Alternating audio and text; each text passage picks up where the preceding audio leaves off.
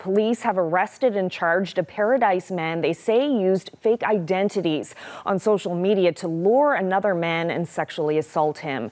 32-year-old Markus Hicks is a volleyball coach and a substitute teacher.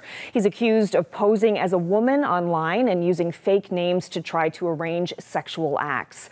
The RNC says Hicks was posing as Isabella Ricci with the username Bella Ricci 4 and Corinne Smith with the username Core15, and they want anyone who communicated with those usernames to come forward. Well, police arrested Hicks yesterday and he appeared in provincial court today. At a news conference this afternoon, RNC Constable James Cadigan said the alleged victim is an adult male. You cannot consent to a sex act in a case where you're involved in engaging in a sex act with a person being led to believe it is another person. So there's a level of deception there, and you cannot consent in that situation.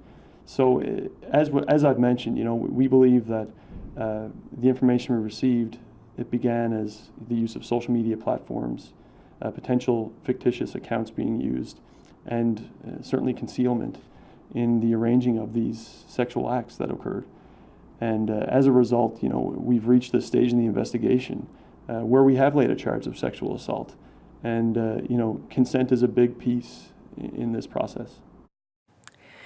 Well, neither the English School District nor the Education Department would comment on the charges. The NL Volleyball Association also wouldn't comment on the investigation into Hicks, who was a head coach with the East Coast Volleyball Club. But the organization did say it has safeguards in place to help protect people, including giving guidance to athletes and coaches on how to recognize and report problematic or illegal behavior.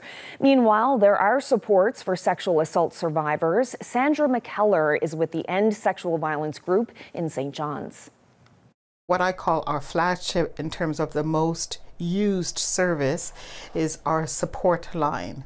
And sometimes when people phone, they ask, they say, this happened a while ago, can I still call? Yes, anyone who's experienced sexual violence, it is available to them 18 plus, right? Because of it's adults. If it is someone below that age, we let them know that we will need to reach out to the appropriate agencies. But it is to listen, to believe, to provide resources and support.